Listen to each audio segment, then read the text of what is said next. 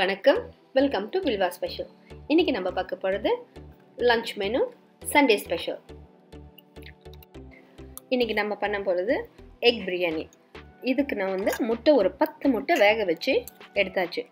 இப்போது இந்த கடாயில் 2 ஸ்பூன் நெய், 2 ஸ்பூன் எண்ணெய் விட்டு ஸ்பைசஸ் லவங்கம், சீரகம், ஏலக்காய், பிரிஞ்சி இலை, அன்னாச்சிப்பூ இது அத்தனையும் சேர்த்து வதக்கிட்டு இது கூட கீரி வச்ச பச்சை மிளகாவையும் வெங்காயத்தையும் போட்டு வதக்கிடலாம்.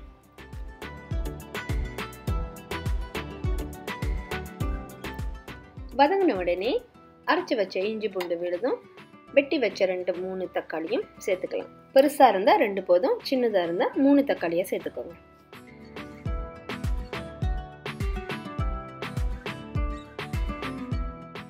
தக்காளி ஓரளவுக்கு நல்லா வதங்கினோடனே இது கூட 1/4 டீஸ்பூன் மஞ்சள்தூள், 1/2 டீஸ்பூன் வெறும் மிளகாய்த்தூள், 2 டேபிள் ஸ்பூன் பிரியாணி மசாலா இது அத்தனையும் சேர்த்து நல்லா வதக்கிக்கோங்க. இப்போ பார்த்தீங்கன்னா இந்த மசாலாலேருந்து சூப்பராக எண்ணெய் பிரிஞ்சு வருது. இந்த ஸ்டேஜில் 3 டேபிள் ஸ்பூன் தயிர் சேர்த்துக்கலாம். அதுக்கப்புறமா வேக வச்ச முட்டையும், 1 கட்டு புதினா, 1 கட்டு கொத்தமல்லி எல்லாம் சேர்த்து நல்லா வதக்கி விட்டுடலாம்.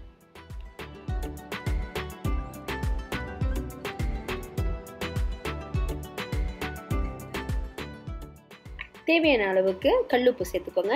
அதிகமாக சேர்த்துறாதீங்க. அதுக்கப்புறமா அரிசி போட்டு தண்ணி விட்ட பிறகு செக் பண்ணிவிட்டு மறுபடியும் வேணும்னா சேர்த்துக்கலாம். உங்களுக்கு சொல்ல மறந்துட்டேன், முட்டையை வேக வச்சோன்னே அதை கீறி இந்த மசாலாவில் சேர்த்துக்கோங்க. அப்போ தான் இந்த மசாலாலாம் முட்டையில் போய் இறங்கும். இப்போ பார்த்தீங்கன்னா இந்த மசாலாவும் முட்டையும் நல்லா சேர்ந்து கலந்து சூப்பராக வந்துருச்சு.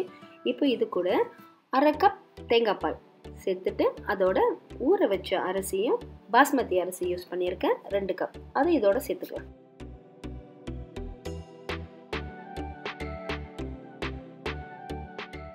அரிசி சேர்த்ததும் கிளறி விட்டுறாதீங்க, அரிசி உடைஞ்சிரும்.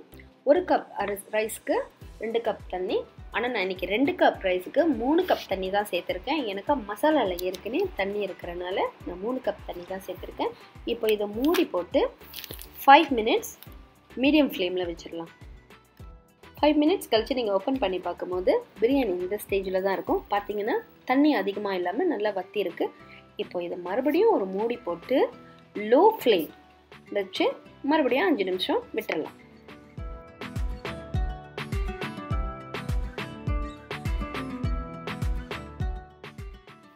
சூப்பராக பிரியாணி ரெடி ஆயிடுச்சு.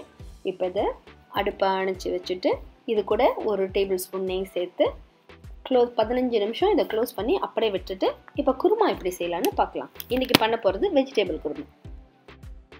2 டேபிள் ஸ்பூன் எண்ணெய் விட்டு எடுத்து வச்சுருந்த ஸ்பைசஸ்லாம் சேர்த்துட்டு அது கூடவே கீறி வச்ச 2 பச்சை மிளகா, நீளமாக கட் பண்ண வெங்காயம் வதங்கனோட 1 டேபிள் ஸ்பூன் இஞ்சி பூண்டு,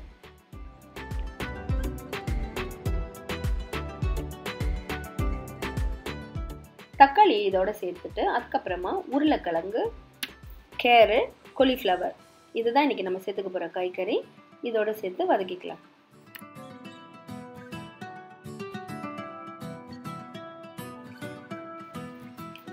ஒன்றரை டீஸ்பூன் சீரகத்தூள், 2 டீஸ்பூன் மல்லித்தூள், 1/2 டீஸ்பூன் சோம்புத்தூள், 1/2 டீஸ்பூன் வெறுமிளகாய்த்தூள், 1/2 டீஸ்பூன் மஞ்சத்தூள் இது அத்தனையும் சேர்த்து தேவையான அளவுக்கு கல்லுப்பு விட்டு தண்ணி எவ்வளவு வேணுமோ அது பக்குவமாக பார்த்து சேர்த்துக்கோங்க.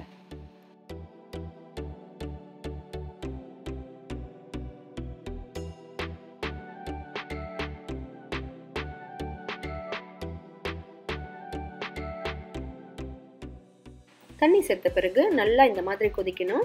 கொதித்த பிறகு 10 நிமிஷம் மூடி போட்டு வேக விட்டுறலாம். காய்கறியெல்லாம் அப்போ தான் நல்லா வேகும். அதுக்குன்னு அப்படியே விடாமல் அப்பப்போ திறந்து கிளறி விட்டுக்கோங்க. இப்போ இந்த காய்கறியெல்லாம் வேகிறதுக்குள்ளேயே குருமாக்கு தேவையான பேஸ்ட் அரைச்சிக்கலாம். 3 கரண்டி துருவன தேங்காய், 4 அல்லது 3 முந்திரி பருப்பு, 1/2 டீஸ்பூன் கசகசா இது அத்தனையும் சேர்த்து கொஞ்சமாக தண்ணி விட்டு பேஸ்ட்டாக அரைச்சி எடுத்து அதுக்கப்புறமா இதோட சேர்த்துக்கலாம்.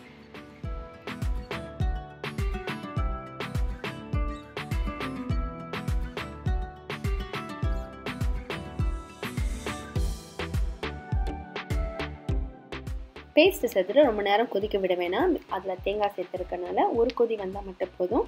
நல்லா கொதிச்ச உடனே இது கூட கொத்தமல்லி சேர்த்து இறக்கி வச்சிடலாம். இப்போ ஒரு கத்திரிக்காய் தொக்கு டிஃப்ரெண்ட்டாக எப்படி பண்ணுறதுன்னு பார்க்கலாம். 10 வரமிளகா, 2 டீஸ்பூன் மல்லி, 1 பல்லு பூண்டு, சிறிதளவு துண்டு இஞ்சி, அதுக்கப்புறமா வெல்லம், ப்ரௌன் சுகர்னு சொல்ல முடியாது, இது நாட்டு சக்கரை நான் சேர்த்துருக்கேன். ஒரு 2 டீஸ்பூன் சேர்த்து இது ஒரு பேஸ்ட்டாக இப்போ இதை அரைச்சிக்கலாம். இந்த கடாயில் எண்ணெய் சூடு பண்ணிக்கலாம். இன்றைக்கி நான் கத்திரிக்காவை நீள நீளமாக கட் பண்ணியிருக்கேன். இதை நல்லா டீப் ஃப்ரை பண்ணி எடுத்துக்கலாம். அதே கடாயில் 2 டேபிள் ஸ்பூன் எண்ணெய் விட்டு ஃபைனாக சாப் பண்ண அனியனும் சேர்த்துக்கோங்க. அரைச்சி வச்ச பேஸ்ட்டை இதோட சேர்த்து கொஞ்சமாக தண்ணி விட்டு லேசாக உப்பு, அதாவது தேவையான அளவுக்கு உப்பு சேர்த்து பச்சை வாசனை போகிற வரைக்கும், மசாலா வாசனை போகிற வரைக்கும் வதக்கி விட்டுக்கோங்க. இந்த ஸ்டேஜில் கரைச்சி வச்ச புளி கரைச்சலை சேர்த்துக்கோங்க. அதிகமாக சேர்க்காதீங்க. ஒரு 1/2 டேபிள் ஸ்பூன் இல்லை 1 டேபிள் ஸ்பூன் உங்களுக்கு எவ்வளோ தேவையோ அந்த சுவைக்கு ஏற்ற மாதிரி சேர்த்துக்கோங்க.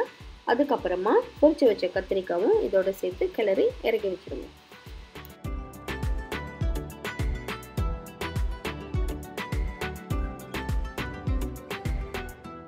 இப்போ ஃபைனலாக பார்க்கப்படுது குயிக்கம்பர் பைனாப்பிள் அச்சார். இதுக்கு தேவையானது குயிக்கம்பரும் பைனாப்பிளும் கீப்பாக கட் பண்ணிக்கோங்க. அதுக்கப்புறமா இது கூட 2 பச்சை மிளகா கீரி போட்டுக்கோங்க. ஒரு வெங்காயத்தை நல்லா ஸ்லைஸாக வெட்டி நீளமாக போட்டுக்கோங்க. அதுக்கப்புறமா ஒரு பிஞ்ச் சுகர், தேவையான அளவுக்கு உப்பு, வினிகர் 1/2 டீஸ்பூன் சேர்ந்து எல்லாம் கலந்து ஃப்ரிட்ஜில் வச்சுக்கோங்க. சாப்பிடும் போது சர்வ் பண்ணிக்கலாம். இப்போ ஃபுல் லஞ்ச் மெனு ரெடி ஆயிடுச்சு. கண்டிப்பாக எல்லாருக்கும் பிடிச்சிருக்குன்னு நினைக்கிறேன். ட்ரை பண்ணுங்கள். நெக்ஸ்ட் வீடியோவில் பார்க்கலாம். பாய்.